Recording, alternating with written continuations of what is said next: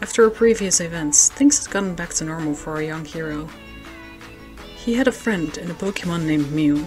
The two would spend a lot of time together and soon became inseparable. Like brothers, almost. Mew practically started living with Ash and his mom. However, Mew didn't like many people, so it would always shy away when others were around. Especially Go, since he had declared he wanted to capture Mew and beat Strainer. This resulted in some often goofy moments. On the other side of things, it got bad. Young Grunt was getting more and more impatient. He needed something. What that was, he wasn't sure, at first. But soon while doing his job he realized revenge was all there was on his mind. He came up with a plan to recapture the prisoner he let escape and gain his boss's trust. However, finding said prisoner seemed to be a challenge with the hideout's recent move and the fact that his boss sent him on a lot of missions far away from their old hideout. His impatience and lust for revenge soon turned to hatred. Not only did he blame his boss, the assassin himself, but also our young hero. Time passed for both our hero and our grunt. Ash was now almost 11 years of age. The age where trainers get to pick their Pokémon. This is where Chapter 3 begins.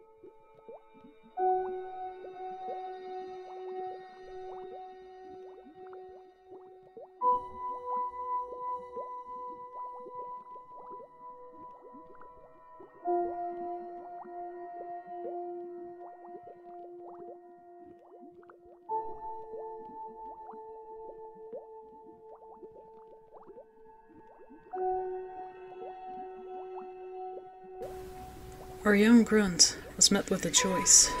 Either finish what he came for, or finally letting go of his built-up hatred, his anger, his sadness, his pain.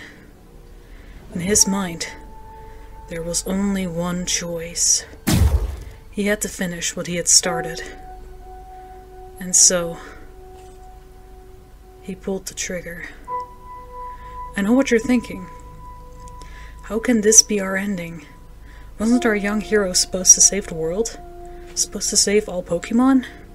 Well, you're right, and he still will. Just not exactly the way you might think. You see, the young hero we were following wasn't the young boy named Ash. It was the creature that had traveled alongside him, and would soon take his place. Mew watched as Ash's mom drowned herself in despair over her lost son. She started losing herself. Mew couldn't bear to see her like that. After all, she had become a mother-like figure to them, since Ash had become like a brother. So Mew knew only one solution, one move that could help. Transform. From there on, Mew continued to live as Ash. It cheered Ash's mom up a little, but deep down she knew it wasn't Ash. Though, she still continued to live for her newfound son. As time would continue on, the 11th birthday came to pass. Well, the fake birthday anyway. Mew was given an option. Follow Ash's dream, become a Pokémon master in his place, or retrieve back into its own Pokémon life. Mew, seeing as how it helped Ash's mom, decided to do the one thing he could still do. Mew wanted to honor his brother's wishes, and so Mew decided that even though he's gone, Ash could still become a Pokémon master.